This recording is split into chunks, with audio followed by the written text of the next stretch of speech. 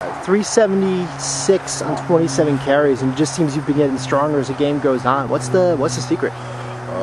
No secret. Just working hard in practice, and conditioning and weight room training and all that stuff. Man, it plays a big part in it, and hydrating days before the game and getting your carbs in. Man, that's it.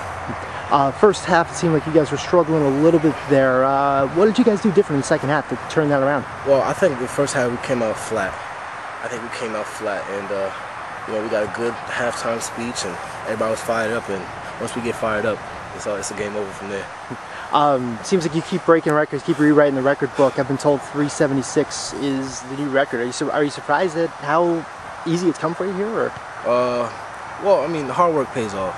I've been working hard since last November when we lost that championship game, and the guys, the O-line, is all the credit goes to them. You know what I mean? The holes were gaping today, and so all my hats go off to them, and that's it.